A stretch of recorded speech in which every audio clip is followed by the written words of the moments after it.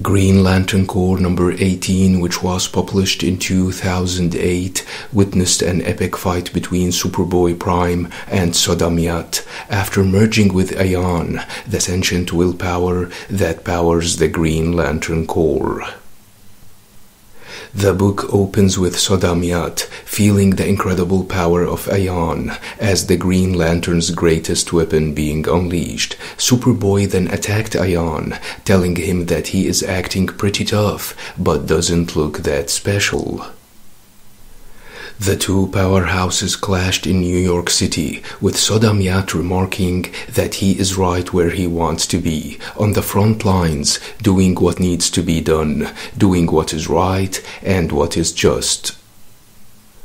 The Guardians powered him with the Ayan power, and they asked if he wanted it, and he told them that it took them so long to give him the power. Prime would like to make all the world disappear and bring to life a world that no longer exists. But since he can't do that, he just decided to kill everyone he feels needs killing, and now he wants to kill Ayan more than anyone else. The Guardians told him that along with the Ayan power, his Daxamite lineage would grant him unforeseen powers, the same powers of Prime himself. With that, they blasted each other with heat vision and tried to burn each other until there was nothing left to burn but the air, but Prime managed to knock Ayan away, sending him into the Indian Point nuclear power plant. Suddenly, Ayan felt weak, like someone turned down his power level. There was massive amounts of lead everywhere, which affected his powers. Prime then impaled Ayan with a uranium rod and severely injured him. Ayan explained that the walls were made of lead and remarked that the Guardians told him that there were limitations, and that's why Prime managed to impale him with that rod. He then shoved the rod into Prime's mouth, but he just chewed the uranium, remarking that he loves its taste in the morning.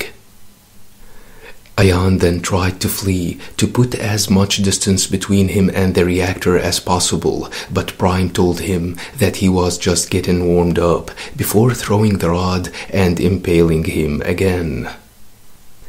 They then crashed into a cemetery in the Bronx, where Prime pounded on Ayan, telling him that he wasn't that tough. Ayan remarked that he should stop holding back and that he should hurt Prime and kill him. He blasted him, remarking that his recovery is very slow.